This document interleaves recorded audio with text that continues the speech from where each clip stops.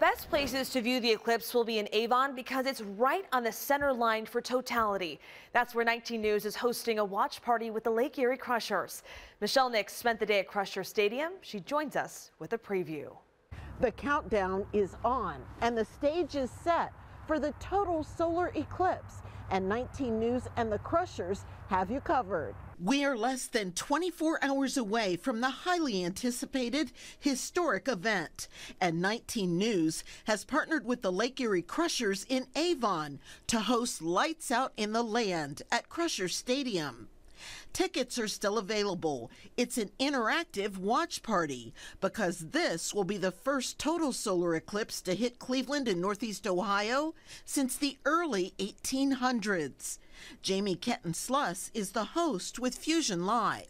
We're going to have tons of stuff for the kids. We've got a huge show with us at Fusion Live, but we've also got donuts, and all the concourse will be open with all of the food vendors up there. Of course, we're going to have bounce houses, face painters, glitter artists. A total solar eclipse is when the moon passes between the sun and earth, completely blocking the face of the sun. Ohio is in the path of totality, and it's estimated that 1 million people have traveled to Northeast Ohio from all over the world just to see this natural phenomenon.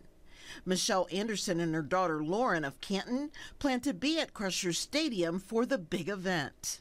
We thought this was probably going to be the longest length of time in the totality span of time, so we wanted to make sure we got the best possible spot. And of course, Channel 19 was a sponsor, so we felt really good about coming here and being in a good place to see the eclipse. It's always just astonishing to kind of see these celestial events, you know. I think astronomy is something that, you know, I think everyone is interested in, and I think it brings out that almost childlike sense of wonder. So don't forget to bring your special eclipse glasses to protect your eyes. Bring plenty of bottled water to drink, food, and make sure you have a full tank of gas just in case your car is backed up in traffic following the big event. So whether you're coming out here to Crusher Stadium in Avon or whether you're staying at home, 19 News will have you covered for everything total solar eclipse. We'll begin broadcasting live at noon. Reporting in Avon, Michelle Nix, 19 News.